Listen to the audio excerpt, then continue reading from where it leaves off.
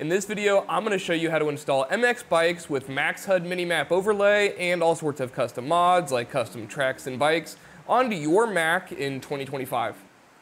So you're really going to need 4 things to complete this tutorial today.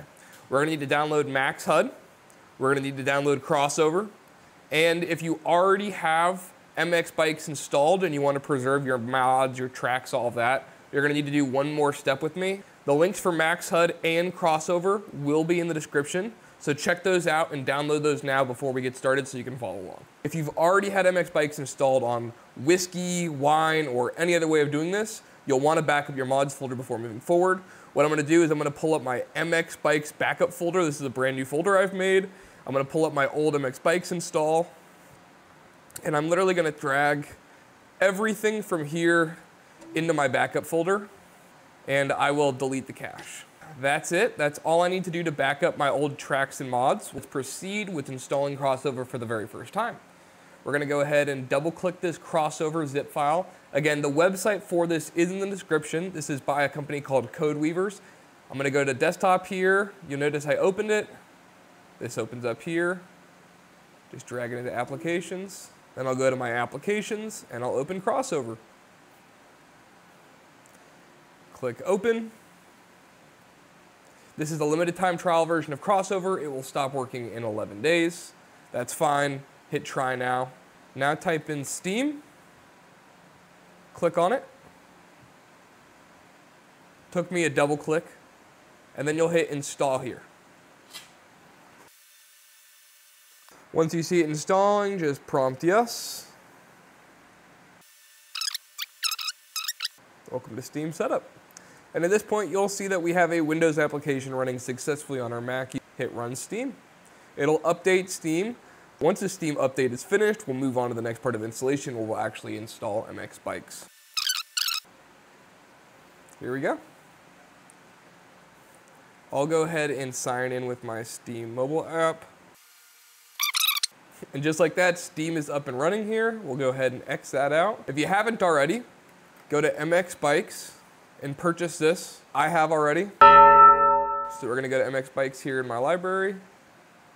Click install. Let it create all of that. While we're waiting, check out some gameplay for my brand new video game, MX Mobile Sim. It's a motocross simulator available for your iOS device or Android device. Check it out at mxmobilesim.com. It's coming for free to a device near you very soon. And our download's complete. We'll go ahead and spin one lap. You need to spin one lap to create your documents folder that you're gonna store all of your mods in. Oh my goodness, MX bikes with no mods, no nothing. Oh, all right. Let's go ahead and get those mods installed. We'll be right back. Next step is we're gonna open our C drive, then go to Program Files 86, Steam, Steam Apps, Common, MX Bikes, and this is where you're gonna wanna install Max HUD. So at this point, we're gonna go ahead and unzip our Max HUD installation, open it up. So you take the Max HUD data, drag it in. Take the Max HUD MXB64 DLO, drag that in. Once you've dropped both those files in, go ahead and take them both and drop them into the plugins folder, and then close it.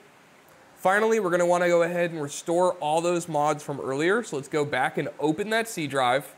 We'll go to Users this time, Crossover, Documents, and you'll see a Poboso folder. Go ahead and open that.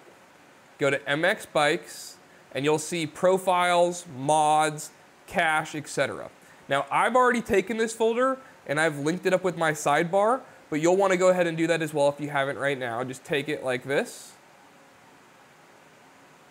And then we'll go back to our MX Bikes backup. I am going to drag all of these in. So that'll be mods, profiles, drag those in, apply to all, will replace, trainers, and then I'll also drag these all in, and all these are our Max HUD settings. Finally, if you want that nice icon for your MX Bikes logo in the bottom hand corner, like you've seen in my other videos, which I will leave for free in the description by the way, go ahead and go to download, then all you have to do is go back into Crossover, go to MX Bikes and drag it out. Go to Get Info, and here there will be an original. Copy that entire file path, select it, Command C, go and open up Finder, then Command Shift G, and paste it in, hit Enter.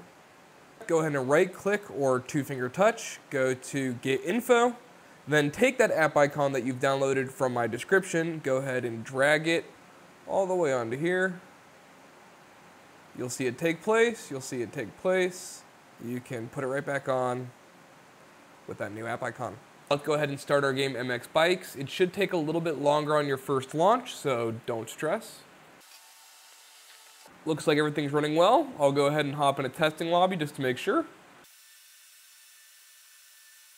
I can see all my Max HUD loading up. If you've never installed Max HUD, you'll go on ahead and hit caps lock, and that will open up this Max HUD menu where you can control everything about this. I'll hit caps lock again to close it.